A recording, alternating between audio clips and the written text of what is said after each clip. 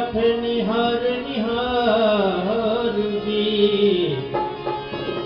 जीवनिया मारे छाल पड़ा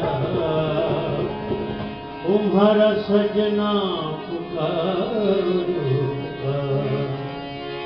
केसरिया पालमो आमोनी पधारो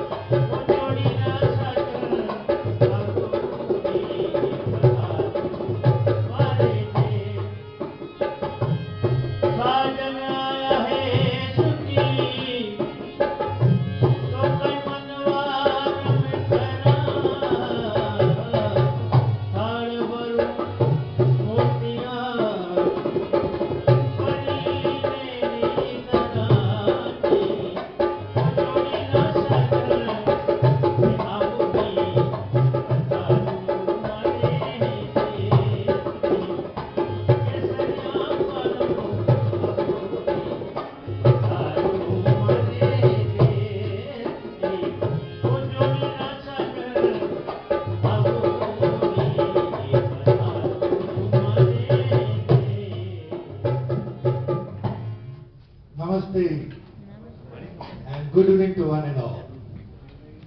Friends, this is welcome song for you. Kesariya Palam Padharo Mare Desh means, all prestigious guests, you are welcome on the land of religion and culture.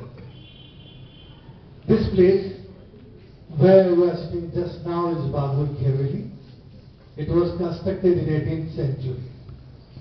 Former 5 kings, they spent their childhood here. It was noble guest house of that time. Significance of this program, Dharohar, as name indicates, Dharohar means heritage. We are having all the folk and traditional performances here beyond films and glamour. Actually, these are not programs meant for the stage. These all are rituals belonging to different communities. So today you will find a different atmosphere of Rajasthani culture. We are starting our program with Chari dance.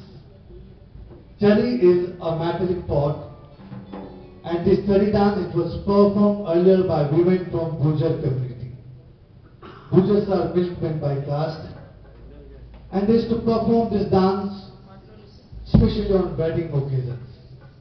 So let's see how women relatives of bride and bridegroom, they used to express their happiness through this dance, taking fire pot on their head on rhythm of percussion instrument dhol and thali. दोस्तों, आप सबका स्वागत है सांस्कृतिक केंद्र की ओर से। आप जहाँ विराजमान है, ये है बागोर की हवेली। इसका निर्माण 18वीं शताब्दी में हुआ था। 5 पूर्व महाराजा अपना बचपन यहाँ बिता चुके हैं। ये उस वक्त का अतिथि गृह हुआ करता था। धरोहर कार्यक्रम में आपको फिल्म और ग्लैमर की दुनिया से परे राजस्थानी संस्कृति की झलक मिलेगी। प्रारंभ करते हैं हमारा कार्यक्रम चरी नृत्य के द्वारा।